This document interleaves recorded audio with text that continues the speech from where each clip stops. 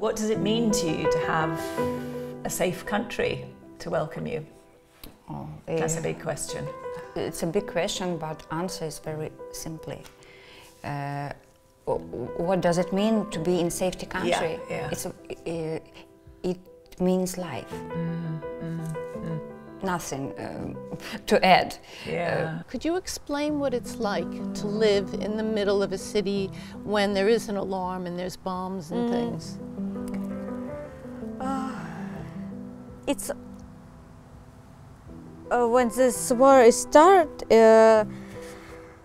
and all our lives now in Ukraine, you feel this fear all the time. The major reason why we wanted to take someone in was let's do something. My wife and I can do this because we're very lucky, we're very privileged. We wanted to do it because, as I said, we felt that this was an appalling situation that Ukraine is in, and we're someone who can help. Tell me about your relationship with your host, or that's me. I think we have a good relationship. You have been my first friend here in this country, in this city, and in the beginning, when I only moved here, you tried to spend with me a lot of your free time, and like you can. You're my first friend here who really helped me, and I see like you really want to help me. It's nice we find each other. What have you loved about this experience? I think just it more than lived up to my expectations. I think I wanted to be able to offer somebody a home. I was very lucky with who I happened to be, to have as my guest, you and Isa as well.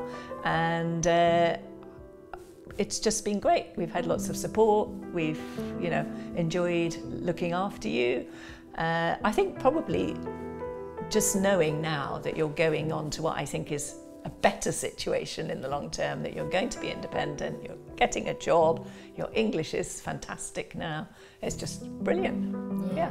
What are your next steps?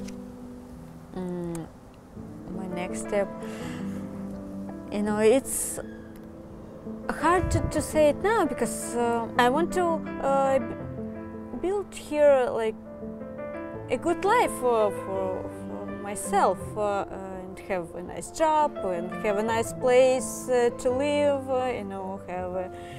Have maybe a circle. Close people around, and so yes, this is my like one big step. Build a nice life here, like I have before in Ukraine. So I want to have the same here, like because for 3 years it's been my new home and my new country. So I think really we managed everything very good. We lived together 1 year. Yeah, it's exactly a long 1 year. time. Yeah. You're really our godmother here, to be honest. You know this. Yeah. No, we will come round and we will stay in contact. I want to hear how you're getting on.